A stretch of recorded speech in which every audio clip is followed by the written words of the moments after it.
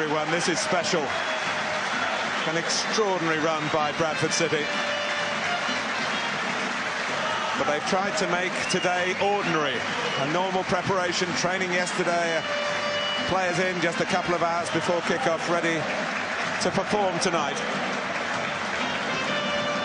Against Aston Villa, in some peril in the Premier League, but finding comfort in a competition which has always been dear to their hearts from the moment they became the League Cup's first winner 52 years ago. Zogbia beaten away by Duke. Maybe the first of many saves that we called upon to make tonight. Howard Webb is the referee. I'm sure you've noted him already. Well, he just plays the ball and gets it back from the thrower, from Joe Bennett. Good strength, good upper body strength. Always wants to work that onto his left foot.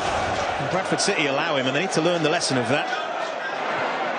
Looking for Benteke, there's no flag, and there's no goal either. Again, Duke makes an important save, and Benteke rues another opportunity. At least this one was on target.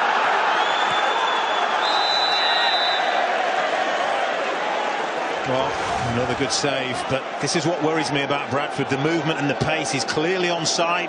Gets the wrong side of McHugh, and he hits the target. It's on his weaker left side. Nevertheless, it's low. Goalkeeper needs to get down and make the save, and obliges. High corner. A low shot. The goal's given for Wells. He was in the clear by the deflection, and they're doing it again, Bradford City. Their top scorer, the man with the instinct to find the back of the net. They don't complicate his game too much. They say keep running into those areas that bring you goals, and this will happen, and it's happened here in a capital One Cup semi-final. Well, there is no offside.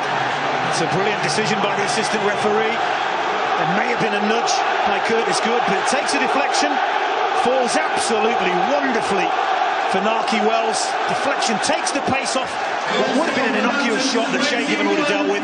Leaves Wells. We said he'd get a chance. We said if he got a chance, he'd have to take his chance, and he has done just that. Well, this country is West Yorkshire, so maybe he can sing as well. Here's Zogbia. To get Aston Villa back level, all his own work here. And again, Duke gets his angles right. Well, it sounds like a broken record, but again, they give it away cheaply. But the broken record part is Charles Zogbia wanting to go on the left foot, and he does it. Friday. Benteke. The extra power, maybe a Premier League boot behind it. Yeah. Almost caught Duke out. Of course, played in the Premier League himself for Hull. Well, I think he's going to try and catch this, Matt Duke, and then he realises at the last minute it's probably coming a little bit quicker than he anticipated, so he makes the decision to palm it away, and I think it's a good decision.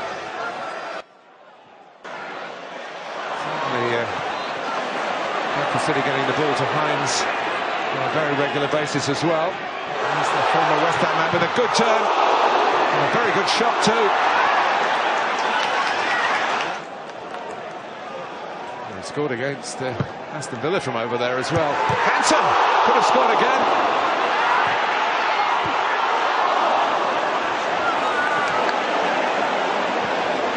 I mean, it's a simple corner, isn't it? He gets the run on Kieran Clark. That's a bullet header. I think it's Fabian Delph who gets himself back in.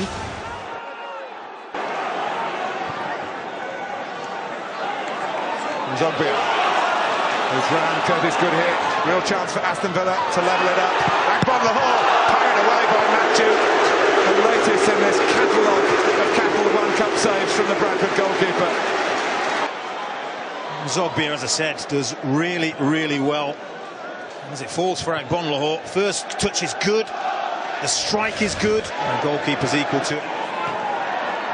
Trying to get it down. It will come here for Barry Bannon. Wasn't closed down quick enough, and this time Benteke, well, he thought he must score that time, and Matt Duke somehow thwarted him again. Well, he's been heavily involved, the goalkeeper, as has the striker, but for me this is the best save of the lot. Barry Bannon, fantastic ball, picks out the moving Benteke, and he heads it down. He makes it awkward for the goalkeeper, but they are wonderful reactions from Matt Duke. He gets across quickly, parries the ball away. Bannon. Wait for anyone outside him. Doesn't need to. Gets the cross in. And from Lahore, another save. He's trying to pounce on the rebound. Corner. Oh, there'll be Lahore, a right smile. Thinks he scored there. And Zogbia hits it, and Duke can't handle it this time. Oh! Well, the follow-up by Darren Bent's chance. Standards was a real chance. Well, I think more the pain is mental for Darren Bent than physical. Keeps himself on side. First time Matt Duke can't hold it. He has to score. He totally mistimes his jump, Darren Bent. He's on the way down as he heads that ball. It's a total mistime of a jump, and that has cost him. These corners really represent an opportunity. That's Hansen. Thinking by Wells to get there, so it can be put in, and it is McCardle, and they've got a second goal from the second ball back in. Rory McCardle, the busiest footballer in the land, and he can score goals as well as defend. Well, you spoke of Manchester Rovers. Is this the moment that will allow Bradford City to become a real-life Manchester Rovers? Because this is a fantastic ball in. It's shocking defending. It really is shocking defending. But he's got a free header and he meets it exactly as he'd want to. He gets full power on the header and redirects it on target. Shay Given, absolutely no chance. And all of a sudden, a two-goal cushion. That changes everything. Fouled by Delph, whose aggressive midfield play always makes him a yellow card candidate. Absolutely. Got not Roy of the Rovers, we got Rory of the City, and off the top of the bars, Hansen flung himself at that. Well, three defenders of Bradford City have got their hands on the head because they know what a big moment that could be. It's a great cross in. Again, he attacks it wonderfully. And that's his best header of the night, ironically. They were always going to need a little bit of good fortune to go there. A very good goalkeeper. Yeah. And it isn't done yet because Duke might be beaten this time. And he is. Andy Vyman, who took one for his trouble. But at last the Villa fans have got something to cheer with 8 minutes to go. Well, this could be the biggest goal of the night. It really, really could. That's how important I think it was. Another flick on from Benteke. And he gets in behind Vyman. And he stays calm as the ball comes down. He helps it over the advancing Duke. And he takes a painful one for his troubles. However, it's a pain worth having. It really is a pain worth having because, for me, he's just got his team right back into this tie. Good work taking on two and getting the better of two. And getting a corner.